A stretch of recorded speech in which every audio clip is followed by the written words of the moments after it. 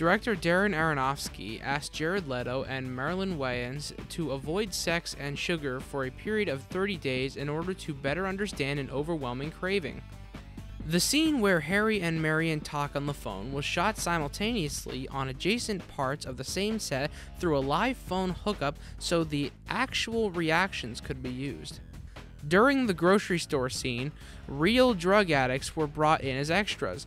While pupil dilation happens after the speed-type drug Sarah was using, for heroin, the exact opposite is true.